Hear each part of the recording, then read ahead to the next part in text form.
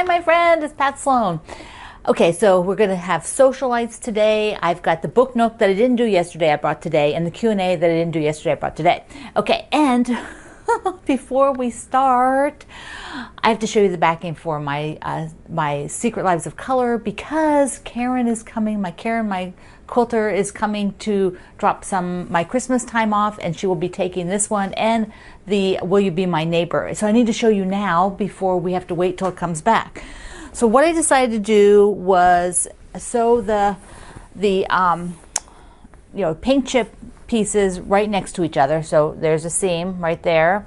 And then I auditioned a few of my fabrics from Harmony, my wide back, for the top and bottom, and ended up with this light gray, this one, because I felt like it did not distract. It kind of just blended right in with the other, and so that's what I have. Now I am going to put stickers. I'm going to actually staple these to the quilt to the very edge, and I do this for the top of the backing, because this one has a top, and the top of the front. That way she doesn't have to guess or accidentally, rotate something the wrong way. So there we go. It's happened. So, I learned this a zillion years ago. Always mark everything, even if it seems super obvious, because people may not, realize it. And when I put this on there, I do staple it. That way it doesn't fall off. And the little staple right on the very edge can easily come out. All right, so I have to fold this, and then she's going to be here at 10, and it's almost 10 o'clock. So I will be right back. Well, the quilts are off to the spa. Yes! Okay, so I put my Sewcialites up, 4 little 6-inch blocks. It really looks pathetic on the wall there. But soon I will get the setting part going, and then start setting them as I go, because that's the goal I'd like to do. And we have the layout, and so I think it's all going to work out. So this week it is the Empower block by Carrie Nelson. And some of you have been quilting a long time know Carrie from her patterns called Miss Rosie's. She now works for Moda Fabrics. So cute. And here is mine. And I love how it turned out. I'm just loving the blue and reds together. They're so good in these sort of lighter shades, sort of lighter shades of red somewhat. Well, maybe not that one. Anyways, let's go look at how I thought about the fabrics. Well, the first thing I'm going to do is what? I'm going to circle the one that I'm doing, because the size that I'm doing, because if I don't, I will glance down here and cut things to the wrong size. So I'm doing the 6-inch block, and so I always want to be sure that I am glancing at the right place. So let's look at colors. I am still loving this combo, so I want to put a few more. I want to put another one of this red and blue in here. I'm using my white from Promise Me, and then Fig Tree from multiple collections that I've had for a couple years, some of them. So that's really fun. Now I did look at, I'll pop the picture up here. I did look at the layout, and if I put the blocks in the same place as the layout, this one would be against a red star, but none of the red would be touching. So that's good. So for here, because this is a little bit bigger, whoops, let me get this down here. Because there is a little bit bigger triangle space right here, I want to have a bigger print for that. Even though it's a 6-inch block, it's still a little bit bigger space. So the blue, definitely I'm using this one. And the red, I'm deciding.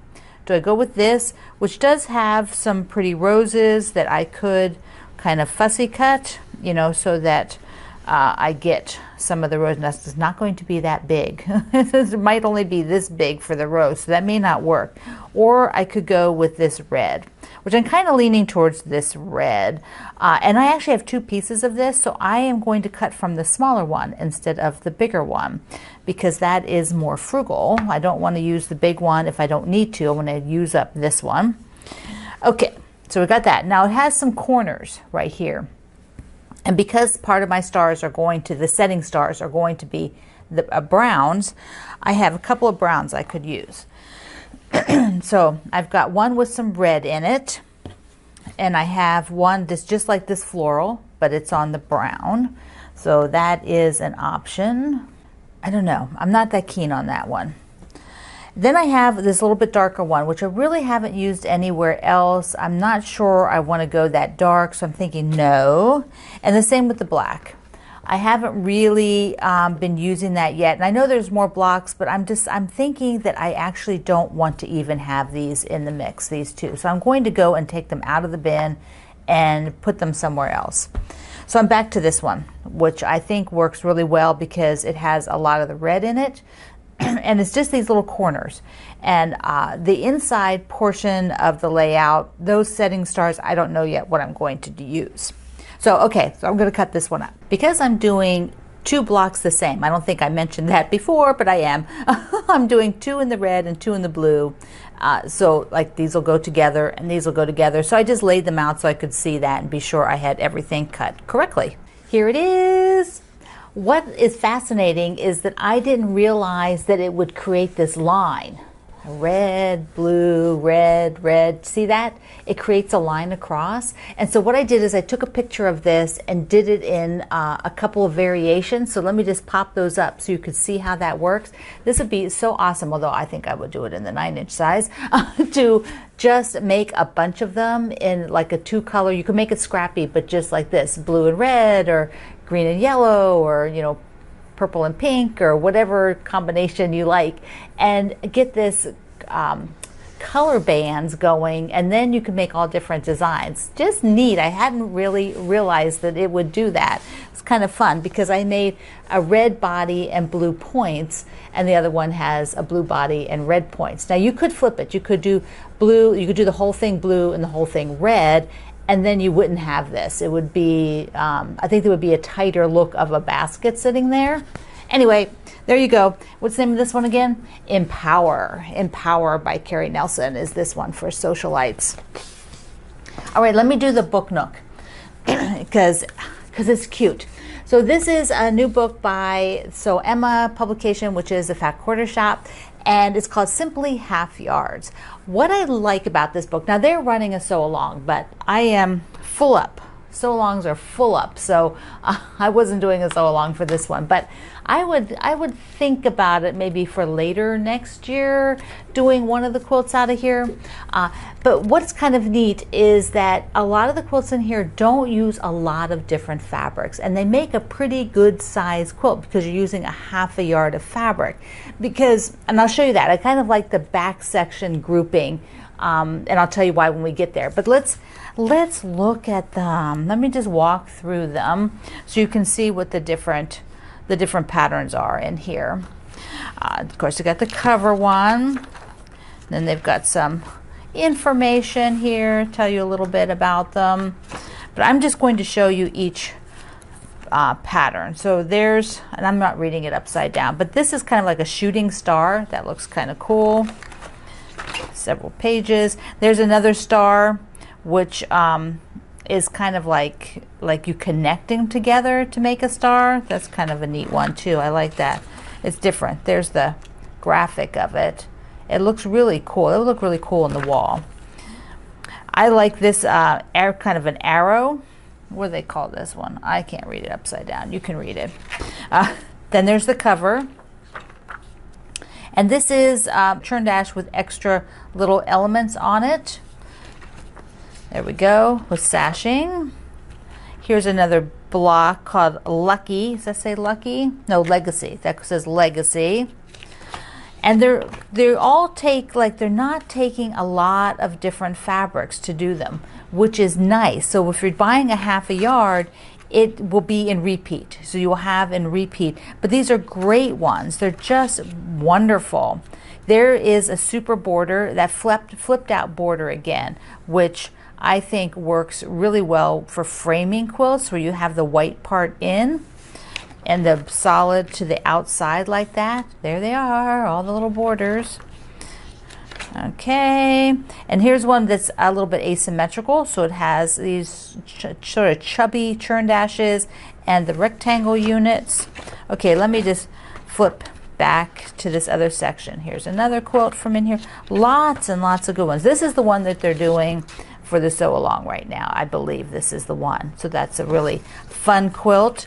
But I want to get to this section back here where they're Okay, this is still that quilt. That's a little bit bigger quilt in here. Here's the one I like. They're making these great big stars with not, great big quilts rather, with not a lot of fabric. So this one's 48 by 48. So you can make it a little bit bigger, be a cute baby quilt. See, it has 5 fabrics in your background. A few other ones in here. See, there it is sewn up. Is that it? No, this is the next one. This is the next one, which is 60 by 60. 60 by 60 is like the top of your queen size bed.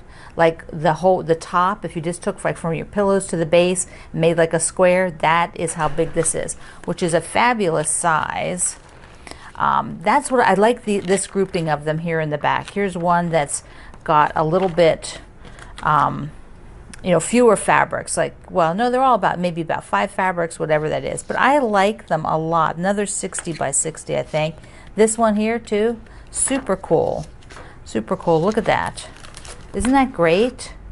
And it is, I think, 60 by 60 when you put the border out around it. So those are the ones that I think are really, really neat, that I would like to do a sew along with something like this size, sort of big upscaled blocks. Yeah, I like it. I like these a lot. All right, I want to then, let me just show you, I want to show you a couple bundles of fabric, and then we'll do the Q&A, okay?